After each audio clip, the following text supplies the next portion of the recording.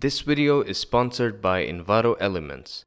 Hey guys, how is it going? Hope you're having a wonderful day. In this video, I'll be sharing the complete process of how I created this artwork of a really badass warrior dude and a fierce looking dragon behind him. I'll discuss everything from using 3D assets to photo elements all the way to the paint over process and final detailing. So without wasting any more time, let's do this. As you guys know, I often use some 3D renders from Daz 3D to help with the initial composition and the base of the artwork. I did the exact same thing here. I posed a dragon and a generic looking warrior standing in front of the dragon, positioned the camera and exported a render. I brought this render to Photoshop so I can paint on top of it. Now this render is a PNG, thank God I don't have to make a selection and separate it from the background. I can put basically anything behind these figures. When I am creating an illustration like this, it's always a good idea to just start some loose sketching on the 3D assets in order to get a rough idea about what the design of these characters would look like.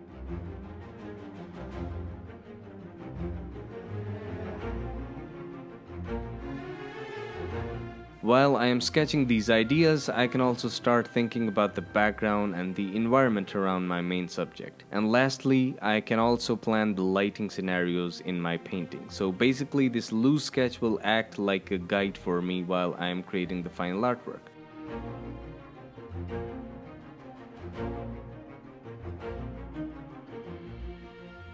See, I loosely sketched the design ideas on the character, like what sort of armor would he be wearing? What would be the main colors? I also painted some stuff over the dragon as well, so it doesn't look very generic.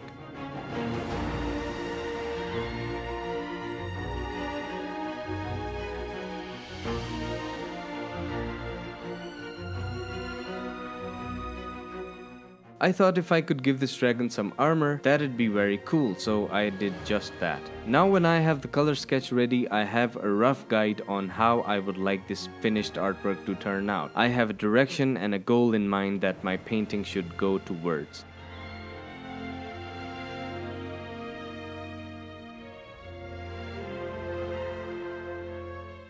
In the sketch, we can see some sort of a city or buildings behind the dragon, so I've made some rough shapes and now I'll bash some photos into those shapes. So it looks like there are some old medieval castle structures behind. I will use multiple photos and transform them so they fit better into the perspective. I'll then add loads of smoke similar to what we have in the colored sketch.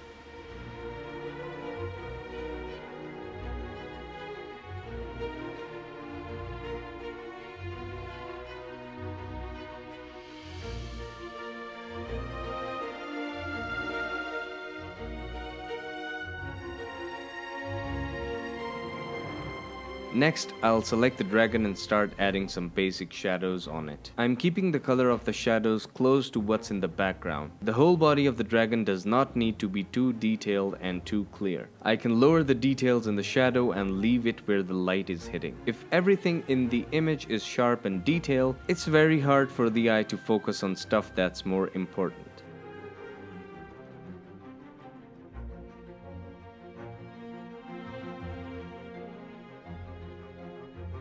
After that, I'm painting some armor on the dragon's face, rendering that metal with all the cool specular highlights and stuff, but then quickly realized that it's a problem for another time. So I abandoned it in the middle and now I must work on the main figure. As we can see in the colored sketch, the character is wearing a red tabard, so I'll just strip that tabard from another image and put it on top of this dude, with slight adjustments of course, cause otherwise it looked kinda weird. I would also go on and paint over it cause right now it looks like the warrior has this little tummy sticking out. I don't want that, so I just repainted the folds on the cloth, changed its shape a little bit, added some shadows and toned down the color to a less saturated red.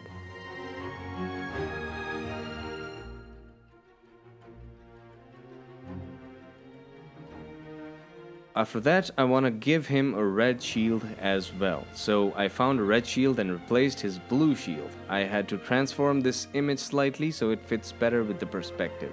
Looking good so far. And now I have to create the belts and the helm, so let's do that. I'll also have to add some shadows and stuff to match everything together with the lighting scenario.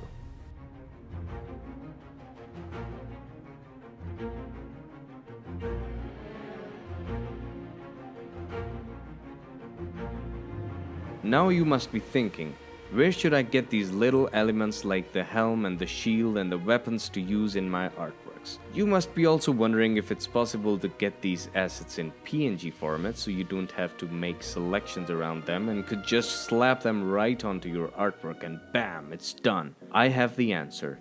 Envato Elements, the sponsor for today's video. Envato Elements has a huge library of over 52 million assets, everything from royalty-free stock photos, footage, fonts, music, and even 3D, which are really helpful for your creative projects. So you go to Envato Elements, go to the 3D section and type Helm.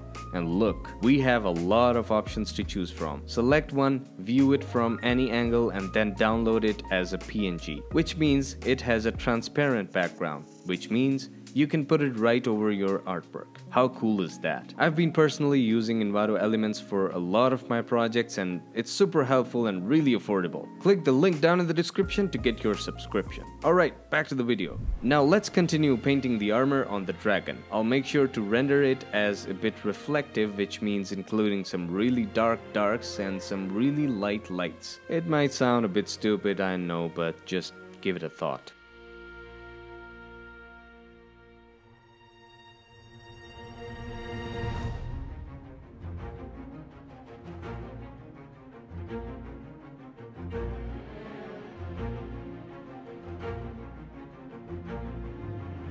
Next, I'll paint some light over the edges of the dragon and the warrior. This would be a relatively cooler light and it would really help separate them from the environment.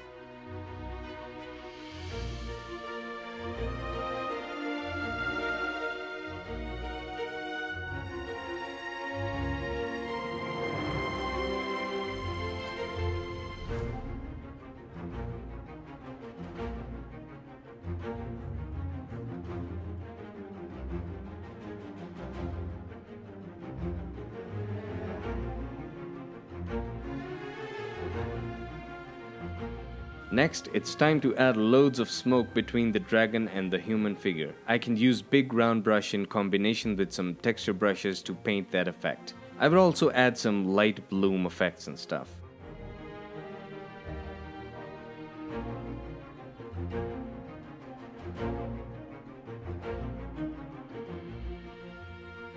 Now it's time for the tasty part. Adding a secondary light source. The orange light from the fire, as you can see in the sketch. So I'll just put this thing right here, whatever it's called, I have no clue, and then paint some fire in it.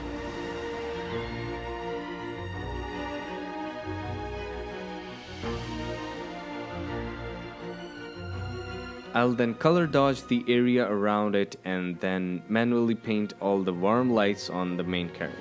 I absolutely love doing this. I think it's time for a little time lapse of the rest of the process where I paint these highlights, refine some stuff, add some details, and overall polish the artwork a bit more. Enjoy the process.